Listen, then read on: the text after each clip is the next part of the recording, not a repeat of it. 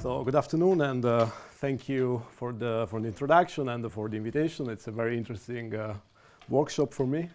Let me say that my talk is going to be slightly orthogonal to the previous Giuseppe, who's talked about very interesting topics. But this is going to be more numerics. I hope you won't be, too scared by the numerics. But I'm going to do my best in order to present it in a also more theoretical way, if you want. So. Today I would like to discuss some recent applications we have been doing, and also other people have been doing in this field. The idea is to use machine learning techniques, and in particular neural networks-based techniques, to study quantum systems. So what I would like today is first of all to give you a short introduction, or relatively short introduction to the basic idea that we have and we are using in machine learning.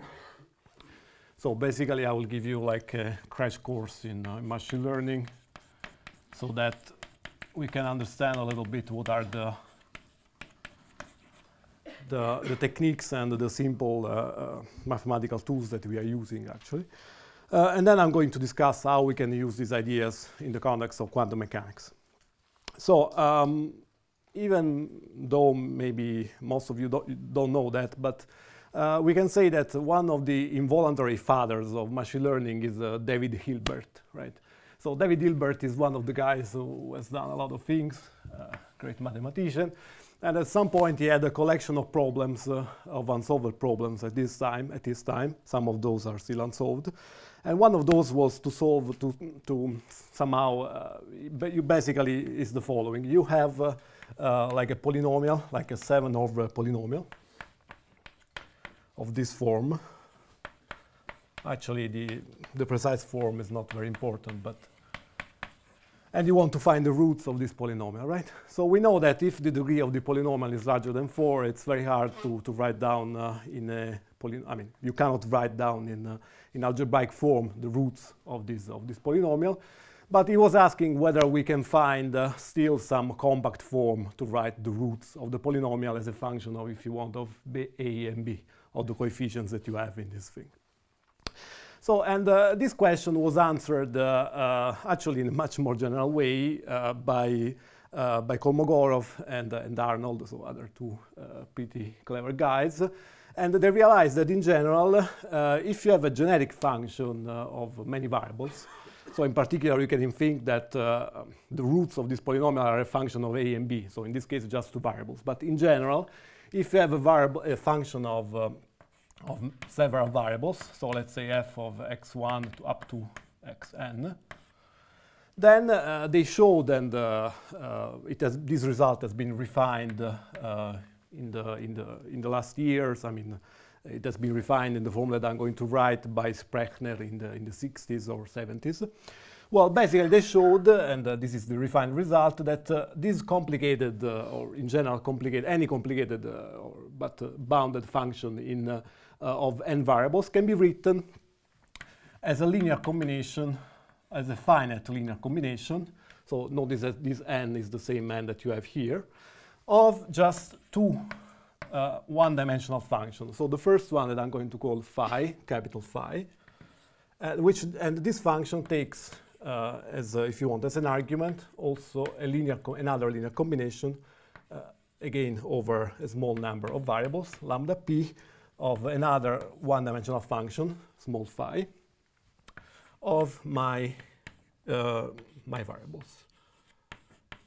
Okay, so here q is the same integer that I have here, and eta is just just a number. And here the important thing is that what Kolmogorov and Arnold managed to show is that in order to write an arbitrary but again bounded function of n variables, it's enough to have two one-dimensional functions.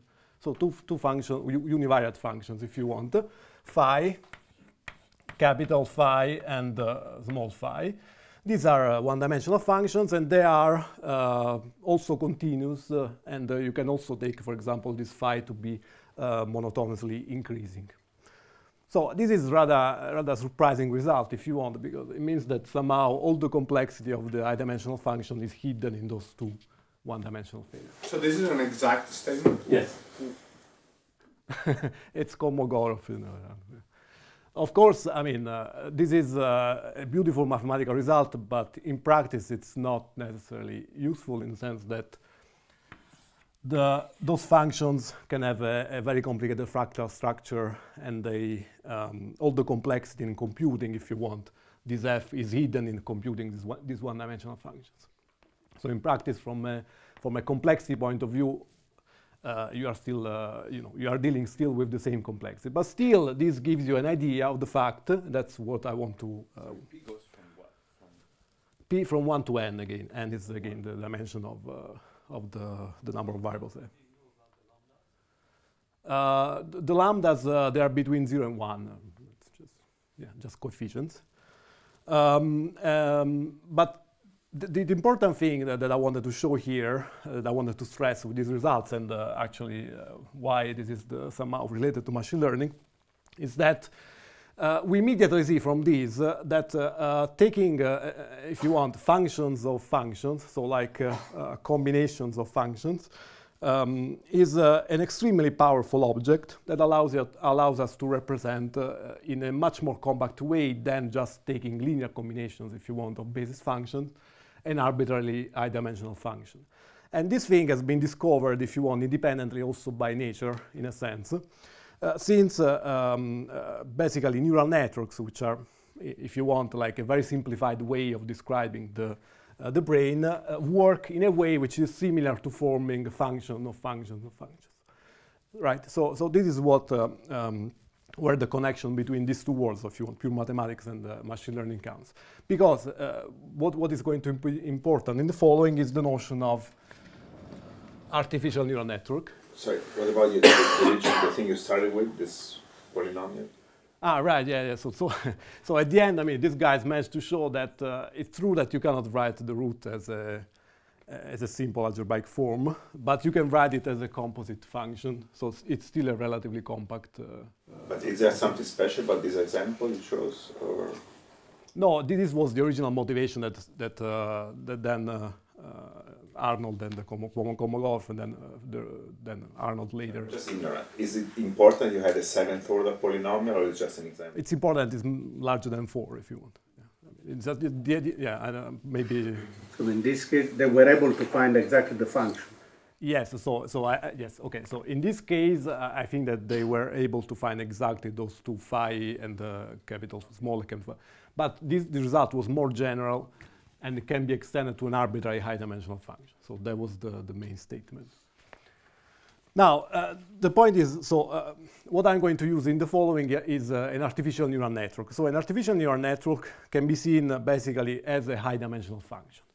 So basically, I will deal again with an f of n of x1, x2, up to xn, and I will represent basically those input variables as like basically dots. Okay. So you can think of those as, for example, real values, right?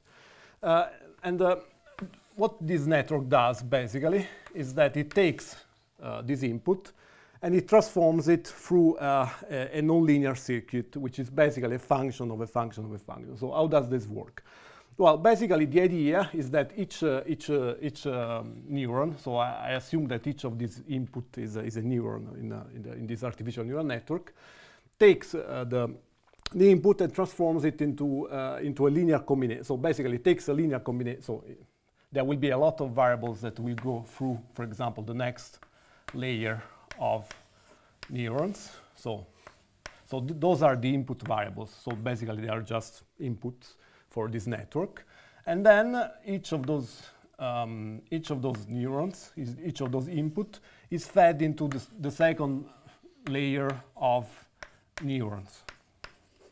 So basically what this means is that, for example, this variable here that I can call, for example, y1, y2, and y3, y4, etc., is basically a function. So more formally, I can say that yj is equal to some function, so some nonlinear function of the linear combination that it's coming inside those variables. Okay, so for example, this would be a linear combination of all the with some weights of the input variables plus a bias term. But it's the same phi for all of them. Yes, so in typical applications we take the same phi. Okay, so you see that this somehow resembles this object that I was using before, and then the idea is that you can compose those variables at the next level. So, and in particular, you can define, for example, another layer of neurons that we can call Z1, Z2, up to Zk, which is again, if you want, again, a function of a linear combination now of those Yj, right? With some other weights generally. So J and K of my Yj with some other bias term, which is K. Okay, so you see the idea. The idea is that at the end, so you take your initial input, so this I-dimensional vector, and you transform it through a sequence of functions, taking at each step linear combinations of those variables. Okay? Not necessarily. This is the simplest case where we take the same phis, but you don't need to. So the main point now is that from nature, we know that basically those kind of functions, so those phi of x, are typically, first of all, continuous functions because they come from the biology, if you want, of the brain and in particular of the neuron. But what we know is that there are those objects which are called activation functions.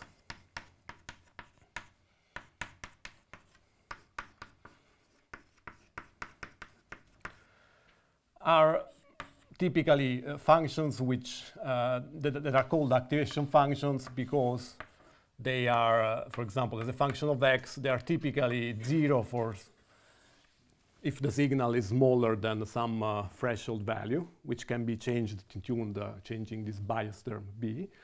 And then they activate, they spike if you want, if you are dealing with a neuron, if this threshold, if the value of the input is larger than some threshold. Okay, so but it's very important that this object is nonlinear. Otherwise, if you deal with linear phis, you are somehow back into the case of just a linear combination of basis functions, which is not as powerful as taking functions of functions. But to go back to your motivating example, Right. you mentioned that Arnold and they found that the fees could be fractal or could be non-continuous. So in the general case, this phi is continuous. But if f of x1 through xn is continuous or smooth, does that guarantee that the No. no? Okay. So that's the tricky part. So if f is continuous, I mean, if it's I don't know, Lipschitz or something, it doesn't mean that you can find a phi which is Lipschitz. Actually, at the end, but the point is that in practical applications, we have to fix the form of this phi to something we can work with, for example, an hyperbolic tangent or something. And then in that case, of course, this theorem breaks in the sense that this sum does not go to n, but to a larger number, which is not necessarily of order n. It can be, in general, exponentially large in n, actually. But still, this is the motivating idea why we want to use functions of functions. So in this way you avoid loops and feedback loops? Yes, you can also insert feedback loops if you want, and this actually increases the computational power of these networks. So you can show that if you introduce loops, you have a much more powerful machine in terms of computational complexity. But in this case, it's not But isn't the feedback including the non-linearity? Exactly. It depends what you mean by feedback. So the non-linearity of phi or function, general function, kind of takes care of the looping. But by loop, I meant that the output can be fed back into the input. So that's what I mean, and it's not included in this architecture, this specific one. But yeah, we can discuss about this. So I mean, so this is the notion of artificial neural network that we will need, will be needed by us in the following. So let's see a little bit now what we can do with those artificial neural networks and what kind of applications people have been done, let's say, in real life. So the easiest thing you can do is the so-called supervised learning.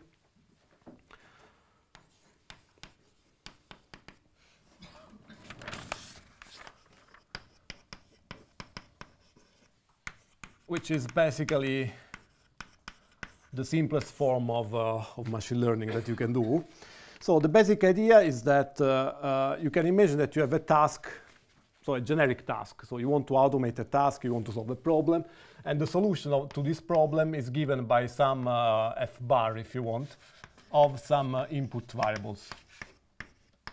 So let me give you an example. Imagine that my input, so as a vector x, is equal to a string. So the string is je suis, so in French, right? And you want that, for example, that given this string, f bar of x is equal to I am, right? So like the English translation of this string. So this is a very specific example, but this is like, if you want, a basic version of Google Translate. So Google Translate works more or less in this way. It takes a string in some language and translates it into another language. So this case is French from English, but it can be whatever. So the goal, if you want, in this case, so the translator, in this case, the goal of the machine would be to find a good approximation of this f bar, of this unknown f bar, right? Which is a very complicated high-dimensional function, if you want. So how can we do that? Well, the basic idea, the paradigm of machine learning is that we work with a large amount of data. So we have, for example, at hand, a lot of pre-translated text, so if you want, in this context. But formally, from a mathematical point of view, this means that I have a collection of labeled examples, XL, and of pre-translated sentences. And I have a lot of them. So L is an integer which goes between, I don't know, between 1 and ns, where ns is a much larger than 1.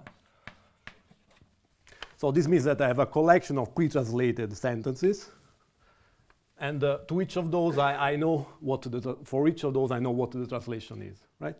So if you want, I only have a partial knowledge of this function on those points, and I want to reconstruct, I want to infer the value of the generic value of this function for some other strings that have not been pre-translated before. So this is how Google Translate works. I mean, like in a very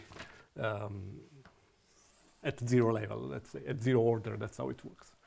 Now, how do we do that? Well, this is basically, as I was mentioning, an inference problem. And the idea is that we define a loss function. So in general, I will have, what I want to do is that I want to approximate this unknown high-dimensional function, so f bar of x, with my artificial neural network, so FANN, if you want, artificial neural network, which in general will depend on some parameters p, some parameters p, which can be, for example, those weights that I have inside my functions or whatever you want. So also the architecture of the network itself. Now, what I do is that, I mean, to solve this equation numerically, as you can guess, is that I define a loss function, which depends on the if you want, on the parameters in the network, which is basically just the sum over my labeled examples of basically the square loss or another generic loss basically of what I expect by the output of the neural network at current values of the parameters, minus the pre-translated thing, so the YL, so the output that I was expecting for those samples that I already have classified. Okay, so now I have this function which depends on the parameters. I basically just minimize it and find the optimal value for those parameters. So this is the learning part, if you want, of the algorithm.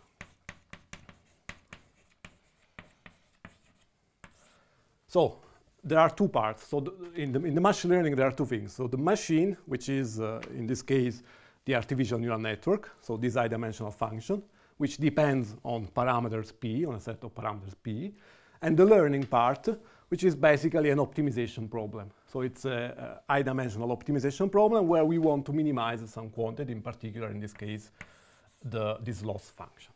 Okay? So one of the interesting aspects is that this optimization is done in a stochastic way. So I will just briefly sketch this because it's somehow interesting. And in particular... Giuseppe, when you have something non-linear, I mean, pretty messy, I have to say, you might have many minima, right? Yeah, that's precisely where I want to go. Very good point. So the idea is that that's exactly the problem, but it's solved in a very elegant way. And I would say that people in the machine learning community were not aware of this from a physical perspective until very recently. But somehow, it's if you are a physicist, you can realize why the optimization algorithm they have works so well and avoids local minima. And the idea is the following. Basically, what they did, what people use to optimize this high-dimensional function, is just a wrong version of the gradient descent, right? So in general, the gradient descent tells you that if you are at iteration k and you want to find the parameters at iteration k plus 1, basically you take the old set of parameters and you subtract basically eta is a small parameter which they call the learning rate. You basically subtract the gradient of this function that we want to minimize, right? So let me call it g of p. So g is a vector itself. So this is the standard gradient descent approach. You know that this thing will converge to a local minimum of the function. Now, it turns out that what the people in the machine learning community do. Second. Now it's going to be problematic. Okay. Never mind. So, so the g of p. So instead, I mean, what these people were doing, I mean, what is done in the community of the machine learning is that instead of taking the full gradient, so the full gradient would be the sum over all the examples that you have in your library of pre-translated strings, if you want. So let me call it g of x, l, and p, right? So probably small g. Okay, so you see that basically if you take the gradient of those individual terms in the sum, it's just a small gradient here. So it's commonly done is that instead of taking the full sum, we approximate this full sum with a partial sum over a batch, so over a number of samples which is much smaller than the total number of samples. So L over n batch. So where NB is much smaller than NS. Okay, so typically it can be 100 or 50 even of this thing. Now, this means in practice that instead of taking the full gradient, we are taking a stochastic approximation of the gradient. So this means that instead of taking the full gradient, we now have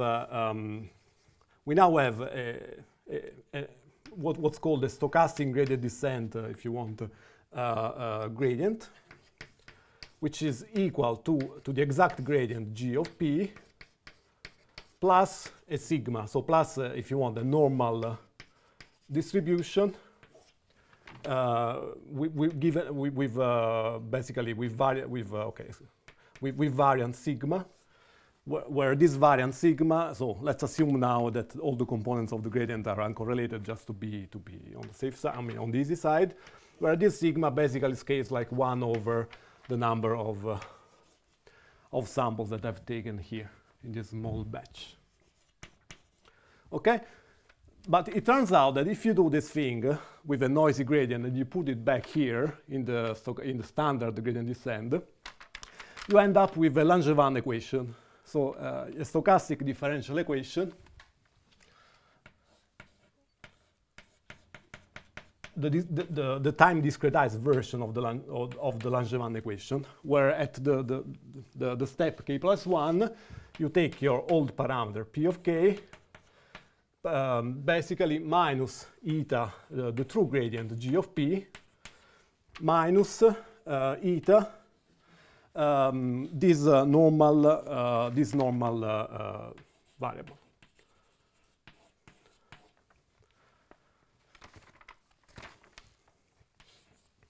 And this can be easily identified with the standard with the Langevin equation, since if we make now the simple substitution that eta, so this learning rate, is a time step in time, so delta tau, and that this sigma, so basically the variance in my gradient, is equal to actually sigma square is equal to twice the temperature over delta tau, the time step. So this is the first order Langevin equation. And the important point is that in the asymptotic regime, what is sampled by this first order Langevin equation is basically the probability of finding a certain set of parameters p is proportional to the exponential of minus this loss equation, so L of p over t. Depends much on the barrier, though. Yes, yes. No, but what I'm saying, no, but no, this statement is true. If the components of the gradient are all uncorrelated, it's always true that the probability distribution sampled by this stochastic differential equation is the Boltzmann equation, where the effective energy, is the loss function. So here, the benefit of adding a noise, if you want, is that instead of doing a simple standard optimization gradient descent, we are doing basically, we are exploring the full, if you want, classical energy spanned by those parameters p. And in particular, what we can do, and what people do to optimize those parameters, is that we can change the effective temperature in the system. So for example, if we anneal the value of eta, so if we slowly turn it down, it's completely equivalent to changing the temperature. So if we change the temperature, we can then go into the global minimum of this function. So it's much easier to optimize this neural network that we are dealing with. So we have a double benefit, because this is also intrinsically much faster to compute numerically, but we are also approaching the actual minimum of the function we want to optimize. Okay, so this was, let's say, the physical interpretation of the stochastic gradient descent, which is, I find particularly nice. Yes. So physical interpretation might be useful especially for us, but when I look at that cost function, yes, do I want to think that this has to do anything to do with the Lagrangian? No, the name L is lost, not. Sure, but what I'm saying is that there is no notion of locality there, probably. No, precisely because these connections in the networks can be highly non-local, typically, yes. Our physical intuition is probably, for most of us, built on local objects, or on local Lagrangians or Hamiltonians. Should we? No, the only interpretation, the physical interpretation you can take from here is that you are dealing with a a classical Lagrangian, I mean, classical energy, which is highly non-local. But I mean, the interpretation you can take here is that the annealing, the procedure you're using is like a simulated annealing for a Hamiltonian, which is unphysical. Yeah, I agree. But the fact that it's non-local may even be helpful because it helps thermalize faster, as opposed to... No, it helps describing more complex functions. For example, in the case of quantum systems. What I want to know is if I can take my intuitions about thermalization in physics right to here, whether the fact that this is not local, this cost function is not local, is going to be an abstraction to that, or actually it's going to make thermalization even? I think that locality is not necessarily something that is related to how fast or how many local minima you have in this high-dimensional thing. At least that's not how I see it. But in practice, it's true that the best networks that people have studied and are using have this notion of locality somehow built in. So these convolutional neural networks, for example, have local filters, and those are also easier to optimize. So in a sense, it might be that the two things go together, that somehow locality helps optimizing. Yeah. But I guess that's if your function has some natural locality, like for image processing maybe, but not for a... Yes. Yeah. So yeah, I mean, yeah, exactly. So if you have, let's say, a low, slightly entangled input, I mean, if we anticipate already the following discussion, then it's clear that a local a function with some local structure is better. Yeah. There are also cases that behave like spin glasses, where there's like a trouble finding the constant. Yes, certainly yes. There are cases where it's very hard to optimize those functions. It takes days, years. And the people have studied this from the perspective of spin glass system. There's a lot of literature on this, actually. I can give you the references. Okay, now. There is here some instrument to get. Oops. Thank you. I'm fishing. Would it be possible to turn the lights off, please? Just to show you a little bit, some slides. Thank you. Yeah. Yeah, okay, so what I wanted to say, it's okay. So basically, this idea that you have a function which allows you to solve a complex problem can be generalized to many other problems, not only to language translation.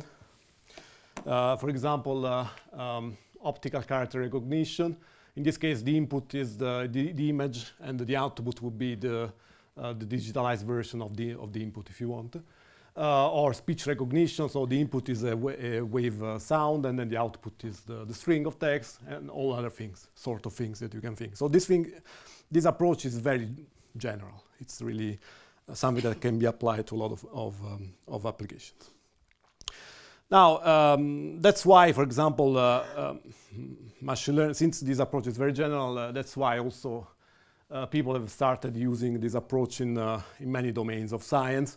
For example, in the case of particle physics, one can use this machine learning approach to help spot events in a sea of events that happens in an accelerator, and try to identify those and see whether they are associated or not with some, for example, Higgs boson, or to design molecules, all sorts of things.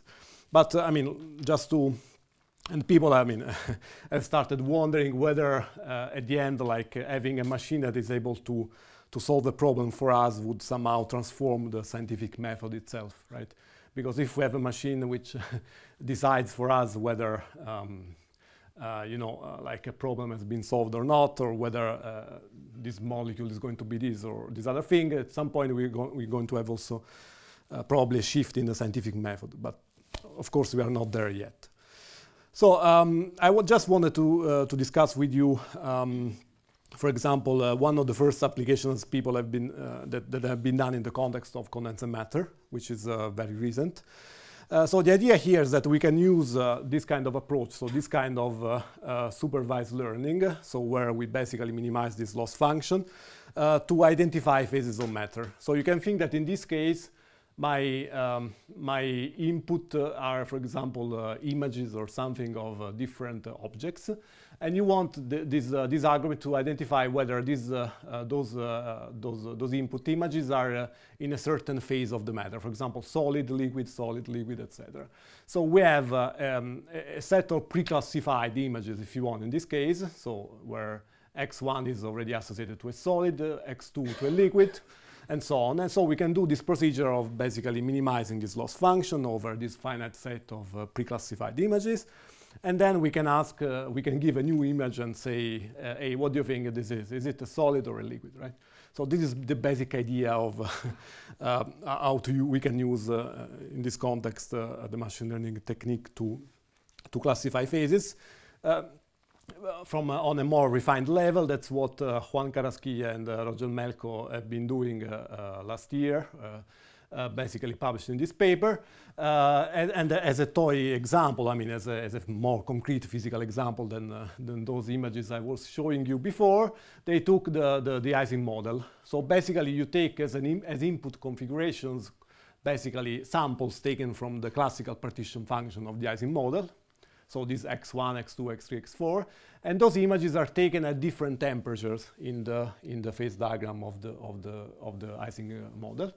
And basically, for each of those images, one can pre-classify them and say, for example, that those were obtained when the temperature was lower than the critical temperature. So they were in the ordered phase. So the label was y1, y2, which is ordered. And then those other phases instead were in the disordered phase. Right? So we have, again, this large chunk of data that we've taken and we have pre-classified, and then we use a machine to see whether, for example, it is able to identify this phase transition on another model, for example. So in this case, they trained the model on a square lattice. So really, the machine was able to identify the phase transition in the Ising model on the square lattice, and then they took the very same machine and they applied it to the Ising model on the triangular lattice, where it was able to predict the phase transition, so the critical temperature with very good accuracy. So basically, the output that the machine was giving was compatible with the exact known results from other Monte Carlo simulations. So the basic idea here is that the machine was able to learn the order parameter in the magnetization, if you want, in the system, and use it to learn a phase transition in another system where it was not previously trained on. So that's the idea. The learning here is on the visual part, or just including, I don't know, magnetization, see if it's... No, it's just on the bare spin configurations. Visual. Just visual. So you treat, if you want, those things as images, and you classify them with either 0, 1 if they're ordered or unordered. It's not simple just to compute the magnetization. But because you're a physicist and you know that the order parameter is the magnetization. But the idea is that we want the machine to find out that the order parameter is the magnetization. So that's the idea. How big was their training database? I honestly don't remember in this case. We should have a look at the paper. It's in the thousands, I guess. Yeah.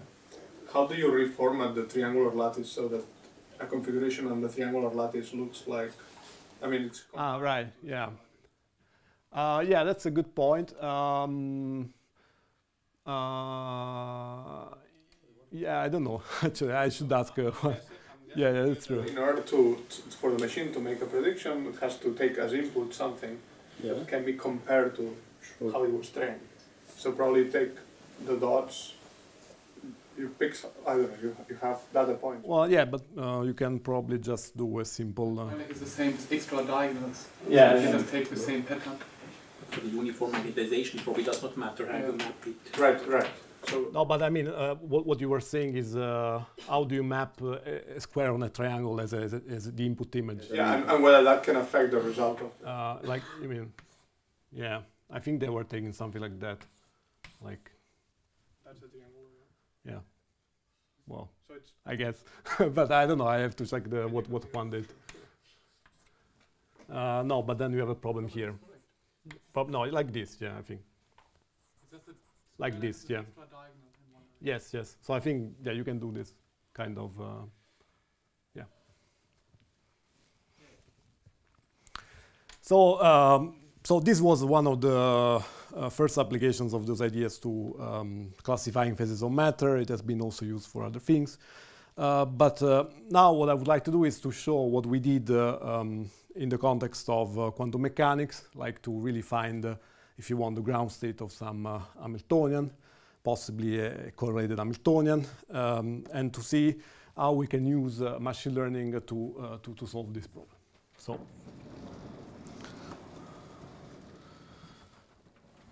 okay, so so what's the goal? So what's the thing that we would like to solve? Well, we have a Hamiltonian, so we have a many-body Hamiltonian. Say we have the Hubbard model or the Heisenberg model. And one of the main tasks that we would like to solve, that we would like the machine to give us some help for, is to find the ground state of this Hamiltonian, right? So we would like to find, if you want, this psi which solves the Schrödinger equation, the ground state of this object. So in order to use a machine learning approach, the first thing that we have to do is to somehow change or the Schrödinger equation into an optimization problem, so something which is suitable for the learning approaches that I was discussing before. But this is something which is relatively easy to do. We know indeed that the ground state of the Hamiltonian is nothing but the minimum over all the possible, if you want, many-body physical ground states of the energy functional E of psi, right? So where basically E of psi is nothing but the expectation value of the Hamiltonian over some normalizable physical state, psi, right? So in principle, we already know from the variational principle that if we manage to, we can immediately transform, if you want, the Schrödinger equation into an optimization problem. So if you want the learning part of transforming the quantum mechanics into a learning problem is already comes from thanks to the variational principle. Now the other part that we need is the machine, right? Because there are several possibilities that there are several ways we can use, for example, machine learning or in general neural networks to solve this problem. So one possibility would be that, for example, we solve for the Schrödinger equation for some Hamiltonian, and then we try to find the solution for some other Hamiltonians. So in the spirit of what I've described before. So we solve for all the Heisenberg models, and then we say, but what's the ground state for the Heisenberg model? But of course, you can understand that the machine will get confused because the two things are not necessarily well connected also from a physical point of view. So what we do instead is that, that was our idea, is that we represent the many-body state as an artificial neural network. So what we do basically is that, first of all, we introduce some many-body basis for my problem. So for example, let's assume that I have a spin 1/2 problem, and that my many-body basis is just a collection of n spin numbers along the z direction, okay? So sigma 1 up to sigma z. And then what I do is that I represent the many-body state, so basically those amplitudes, psi of x, as an artificial neural network. So in particular, I will call those amplitudes, which are in general complex valued, because I want to describe the most general wave function. So this is a function, if you want, in this case, of all my magnetizations, so along the z direction for all the sites that I have in my system. So basically what I do is that I want to approximate the exact ground state, so in general a state of my, which is associated to my Hamiltonian, with some artificial neural network, right?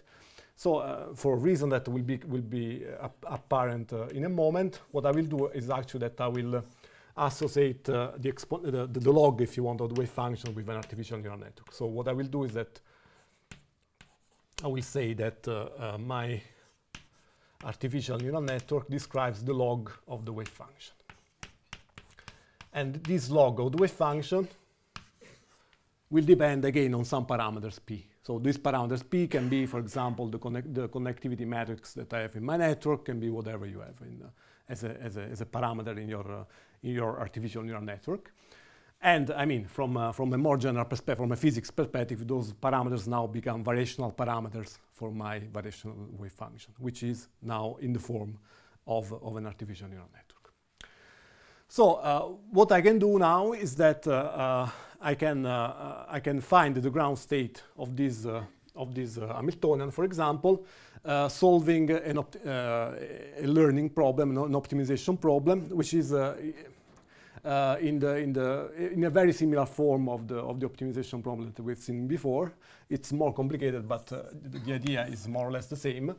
And in particular, the main ingredient that you need to know is that if you want to compute, for example, the expectation value of the energy for a given set of parameters, okay, so if I call E of P, again, the expectation value of the Hamiltonian for a given set of parameters, divided by the normalization, then this object can be written in a stochastic way, so as a Monte Carlo average, if you want, over configurations, so over many body spin configurations, which are sampled according to psi of x. So x now, again, is my many body variable, which indicates all the magnetization of p square. So modulo square of this times an estimator, which is called the local energy in jargon.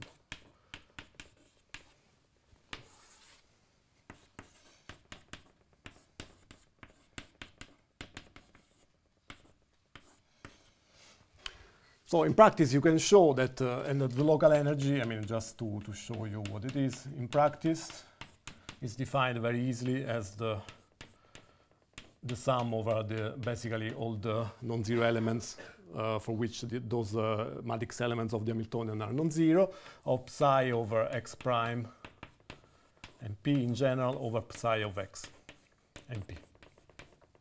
Okay? So this is the definition of the local energy.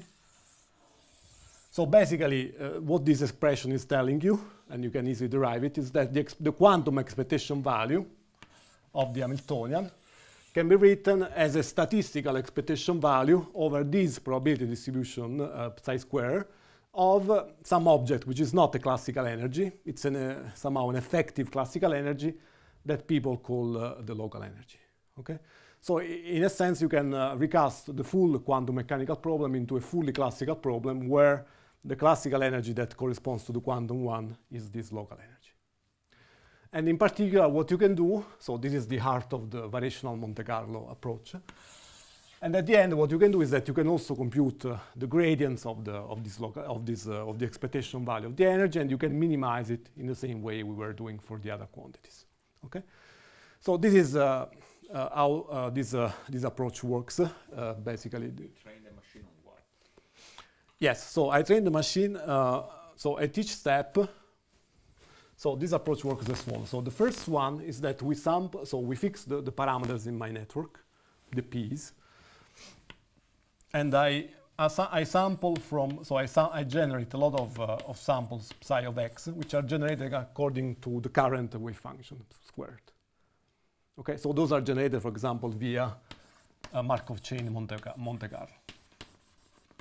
So I generate a lot of samples which are generated according to psi square.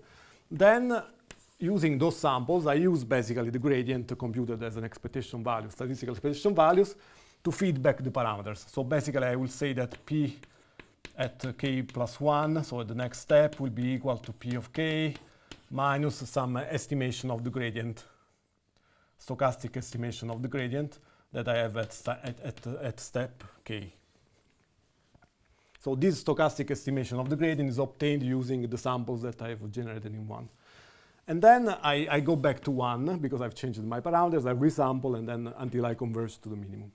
So it's more complicated than what I've shown you before in the sense that here, this is a self-consistent procedure where I don't have pre-labeled examples of the solution that I want to find. I have to generate them myself.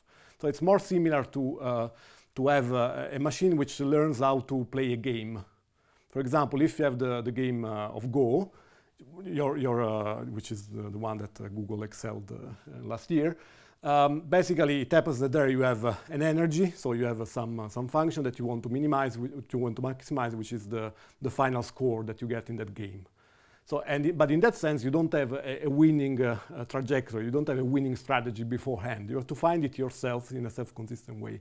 For example, playing against yourself. And it is the same idea here. So we are playing against Schrödinger until we beat it and we find the best energy.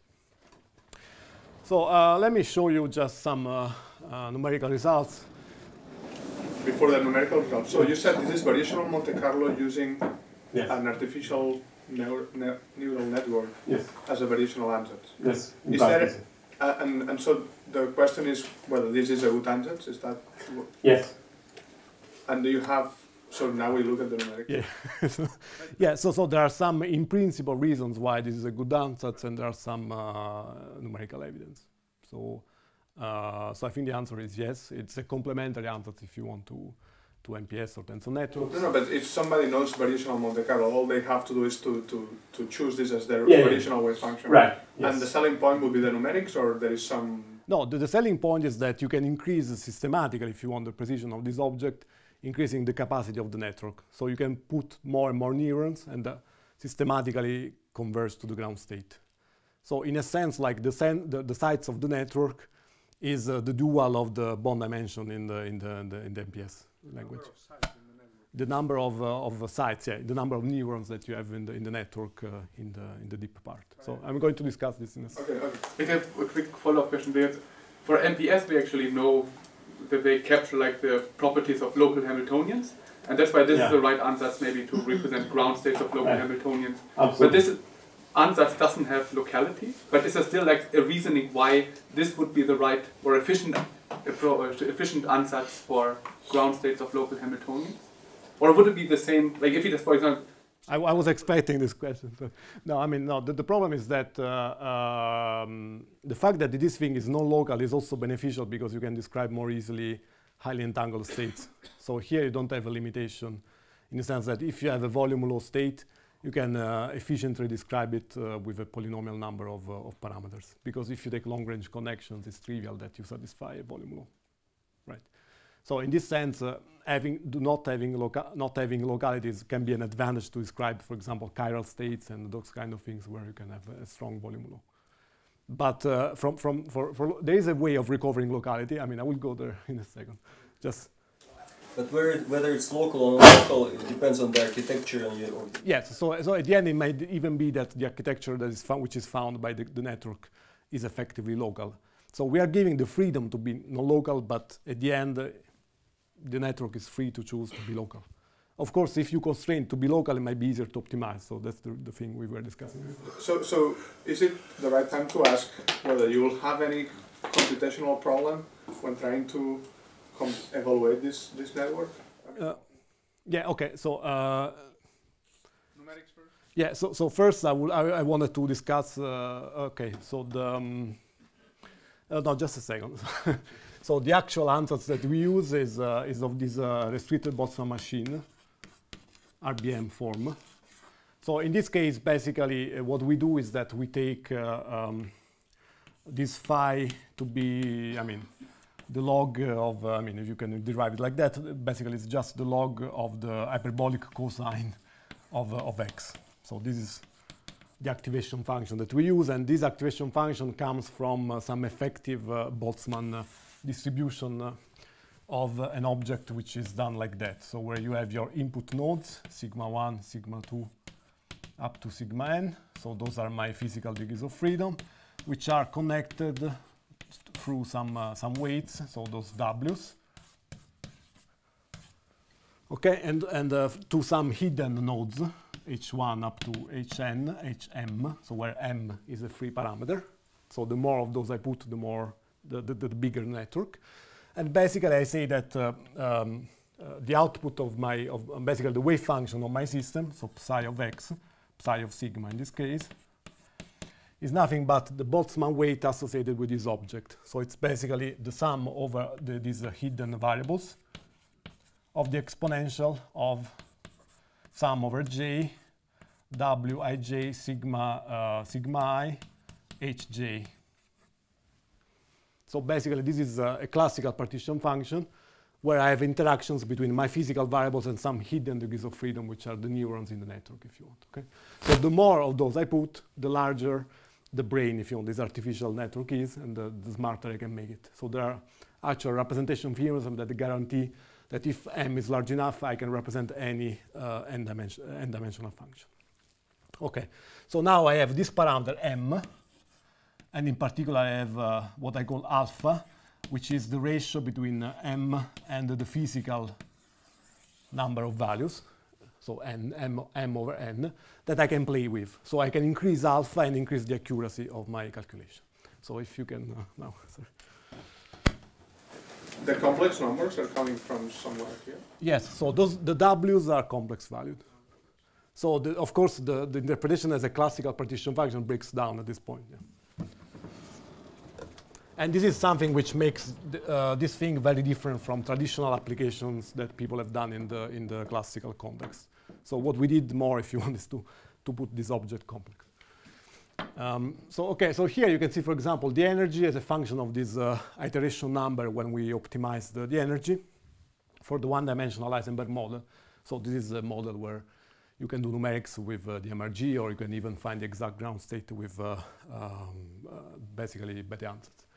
So you can see that when we increase alpha, we can systematically improve the accuracy. So from this plot, you cannot see it very well, but you see, basically, you see it here. So this is a zoom of the final part of my iterations of my optimization. You can see, for example, that going from alpha equal 2 to alpha equal 4, the energy goes down. And you can also see from the scale that we are very close to, we have a very high accuracy on the ground state energy. So you see, for example, that the scale is... So what is alpha? So alpha, yeah, sorry, it's introduced here. I introduced it here very briefly. So it's the ratio of the number of hidden units over the number of visible units. So if you want, it's how many neurons you have after the input layer. So the larger it is, the better it is, the better you find the ground state. How large is the system? So this is, I think this is 80 sites, but you can do 80, yes, 80. But you can see it also for other models. So this is the relative error you do on the energy, on the ground state energy as a function of alpha. For example, for one-dimensional model, we typically find more or less a power law behavior as a function of alpha. So this is a log-log plot. And you see, for example, for the 1D transverse field Ising model, for different values of the transverse field that you can systematically converge, typically also to very large accuracies. You see that alpha equal 4, it's not necessarily a very large number, but you can already achieve typically very high accuracies. And a very interesting thing, which I believe is somehow also worth being explored more, is that this is a rather compact representation of the wave function. For example, if you compare this, the equivalent MPS, which has the same accuracy, for example, for h equal 1 at the critical point, of say 10 to the minus 4, and you say how many parameters I have in this MPS, and you compare the number of parameters that we have in the RBM, you see that they can be easily a factor of 100 or sometimes even more. So in a sense, the fact that we have a nonlinear decomposition of the wave function can be more expressive than a multilinear decomposition like the MPS. Of course, it means also that it's harder to optimize. So on this, I think we agree. Now, the thing is that, of course, in 2D, it's more problematic in the sense that converging is more delicate. As you can see here, we still managed to do a bit better than some PEPS results, but it's harder than 1D. So this is something also that is not entirely understood at the moment, why the optimization is harder in 2D. Most likely, it's not a limitation of the ansatz itself, but it's an optimization issue due to this high-dimensional space where we are optimizing our parameters. Okay, so this I don't want to go too much into the details, but basically what I wanted to show you is that in some cases you can see that the weights that come out are local. For example, in the two-dimensional Heisenberg model, you can see that those weights have a local structure which is somehow reminiscent of the local antiferromagnetic correlations that you have in the system. So, sorry, how do we read that plot? Yeah, I didn't want to go too much into the detail, but So basically here we also use translation symmetry in the system. So this W now depends only on one index. So basically, yeah, you have to imagine this as a convolutional neural network. I don't know if you've heard about it, but basically you have a filter that you translate at each time. But okay, this is a bit technical. I didn't want to discuss this. But W14 is a weight, is a number, or it's? It's a weight, yeah. So this is this weight here, basically. And why does it? What does it mean? That's a complex number. So this means, yeah, no, sorry. So here, this is in the case of the Eisenberg model, you can take it purely real because you know that if you do the rotation, you can put it purely real for the ground state. So what does it mean that a given coefficient has a representation in 2 dimensions? Because this is a 2-dimensional Eisenberg model. So, so what I'm doing is that here, basically, I'm fixing, if you want, J. So I'm fixing the hidden unit, and I'm varying I. So this I now is a 2-dimensional index. So I'm fixing the index of the hidden unit. So I'm fixing, for example, this hidden unit, and I'm showing the value of this weight over all the other spins, which is a 2-dimensional object. Should we think of it as just some sort of indication that the wave function has some degree of locality? Yes, yes, yes. In this case, yes, but it's not always the case. For example, if you look at this, for the Eisenberg 1D, the weight is highly non-local. And we've seen clearly that it depends strongly on how you optimize the wave function. So if you force it to be local, it stays local. So this is something also interesting. But is that with periodic boundary condition? Those are all with periodic boundaries. Because then it still shows to be local, no? In this case, well, okay, it's true that this filter, for example, is relatively centered into this point, yeah. But less than, let's say, this one is. Yeah. Anyway, what I wanted to say, okay, if you want, you can also have a look at some codes that are online that I wrote to somehow show how to apply this scheme, numerical scheme for the Ising model and other cases. A more general code will be hopefully uploaded before next spring, so where you can really play with it and also extend it if you want. Okay, now I think that my time is basically finished. I wanted to say that we can do also unitary dynamics. I don't have time to discuss this, but we can also do solve the time-dependent Schrödinger equation using the time-dependent variation of Monte Carlo. It's a method that we developed some time ago. And then, yeah, okay, in our paper, we compared also unitary dynamics to the exact results and found that also in this case, it's more delicate, but you can also find very good results for the dynamics. This is a quantum quench. You can use also it in 2 dimensions, and that's something which is coming out. Okay, and then I don't have time to discuss this, but we have also applications to basically tomography, which is the problem of reconstructing the state of a quantum system from given experimental measurements.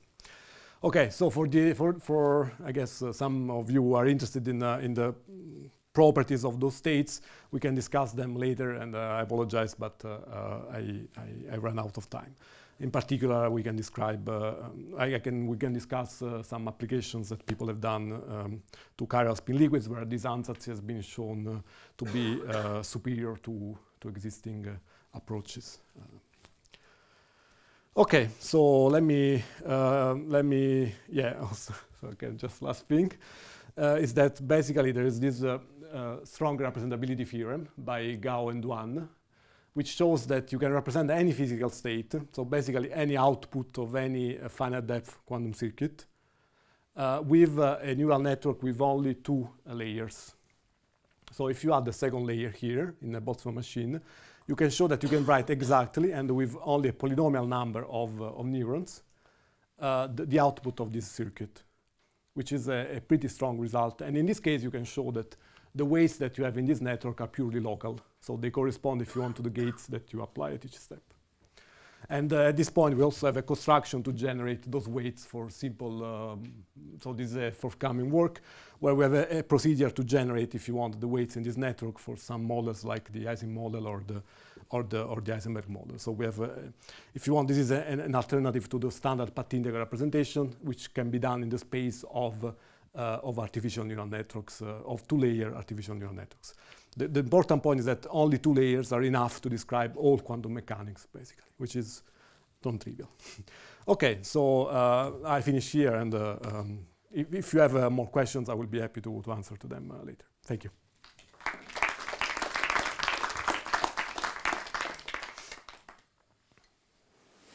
So if you had, if 2 layers is good enough, is there any advantage to going deeper? Okay, so the tricky part is that 2 layers is it's a Boltzmann factor for 2 layers. So it's not a function of a function like I wrote before, unfortunately. So the tricky thing, if you want, I mean, the thing that at the end matters is that you cannot compute exactly this amplitude, because it would involve tracing out the second layer, which you cannot do analytically anymore. So only if you have 1 layer, you can do that analytically. If you have a second layer, you cannot do that anymore analytically, and you have to do some approximations or to find ways to compress this second layer back to the shallow layer. So that's the important part. Yeah. In dynamical system literature, when you iterated function, and so on, at the end emerges some kind of universality, right? Mm-hmm. So it's not, doesn't matter the precise form of the function simply because you apply many times. It's the same also here. I mean, matter a lot if you choose one function there. No, in practice, numerically, we've seen that, okay, you can use this log of Koch, which is a function like that, but you can also use other functions. Basically, people typically use function which is 0, and then it goes like that, and this they all give the same results, basically, at the end. They give the same results. So the important thing is that you have some nonlinearity. So that's the only thing, is that you have some nonlinearity, and that's the only really the thing that matters. Then the specific form of the function is not so important, but I have to say that if you want to use complex valued variables, it becomes trickier, because you have to make sure that you are dealing with typically with some analytical activation function, at least for the way we optimize the parameters. So typically this choice is what we use. I mean, just an addendum, but this is, how to say, experimental result, or there are some theory behind it which ensure you that something's going on? No, there is no theorem about the specific activation function and why they should give the same result, no. Apart from the generic thing that tells you that if m is large enough and you have a generic activation function which is just a bounded function. So, okay, so the theorem is the following. If you have a generic activation function which is bounded between 0 and 1, but monotonously increasing, then if m is large enough, you can describe an arbitrary function. So this is the theorem. But in the quantum context, I don't know, this can be probably refined, but I don't know.